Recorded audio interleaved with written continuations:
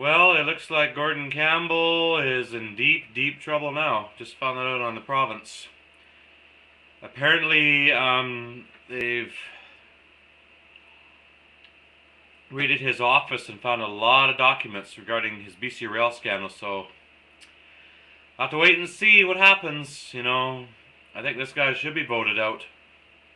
I can't believe you BC people look up to him like he's a god, like he's like the best premier. I got news for you. He's not. He's been brainwashing everybody in BC. He took you for a ride for the last 8 years, something like that, yeah. Anyways, yeah. Well, this scandal is pretty bad, and now it's saying it's taking a turn for the worst for his government, so you never know. But anyways, take care, and that was just me talking about Gordon Campbell. Loser!